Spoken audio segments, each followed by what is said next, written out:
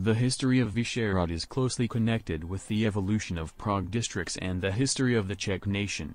The massive rock looming high over the Vltava river was tempting location for settlement since the most ancient times and became a subject of many legends. However, the first reliable documents of the existence of a hill fort at Vysehrad only date back to the mid-10th century as the site where denarii, coins, of Boleslaus II were minted. Since then, Vysehrad has changed its function and appearance several times. It was a royal castle, even the seat of a monarch for a short period of time. It became a city and later, a baroque fortress, the appearance of which it has retained to these days. At the end of the 1800s, Vysehrad became a national symbol and a cemetery of the most famous Czechs. Today, Vysehrad is a popular destination for walks with breathtaking views of the city and a number of major monuments. There are many faces to Vysehrad, come see them all.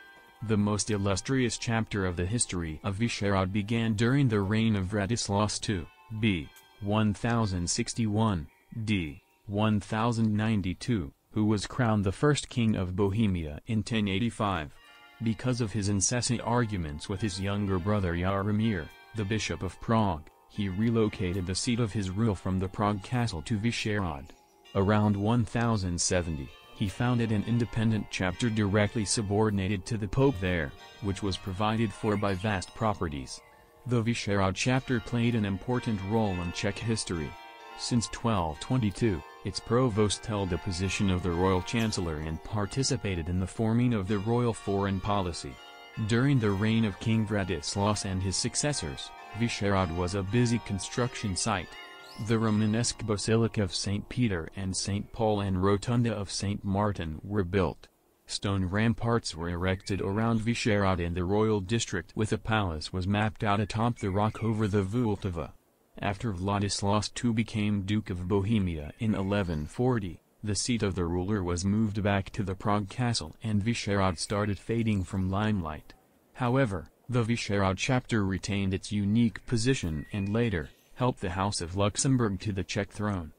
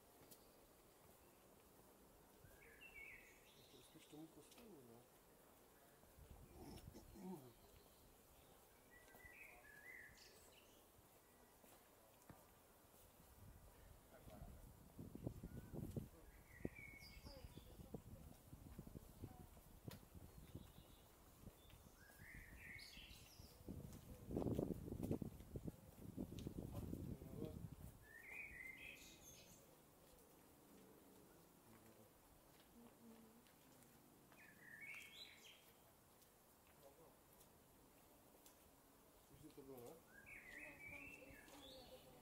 No, oni odsoudili, oni řekli, že ona něco...